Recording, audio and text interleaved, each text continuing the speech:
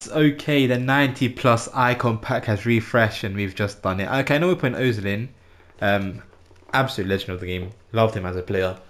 But I tried the card. It's good. It's a good card, but he's hard to link and he's not starting in my team and I can't bring myself to get rid of this man. As much as I don't use him, he's still a club legend. Almost 1,000 games played for me. I packed this guy back in what was it, December or January or something like that. He's been a warrior. He's been an absolute legend. So I'm gonna keep him.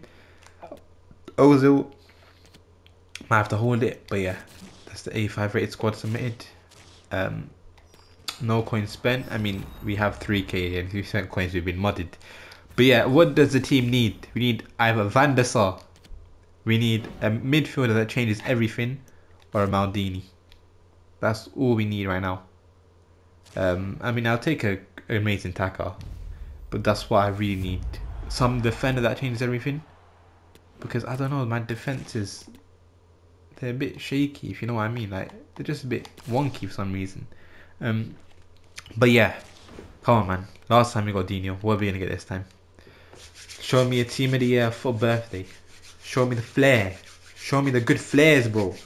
3, 2, 1. Bismillah. Boom. Okay, it's just a prime. Send me, please. No, not closer. Oh, no, oh, no. I don't want him. I actually don't want him. It's fodder for me. I hate this card. I hate him with a passion.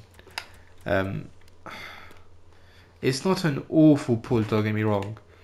He looks like an automatic shoot and everything. 4-star, 4-star. Looks like a decent card.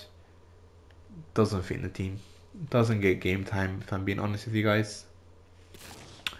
It's not awful, but it doesn't help us. So yeah, bit of an L, bit of an L.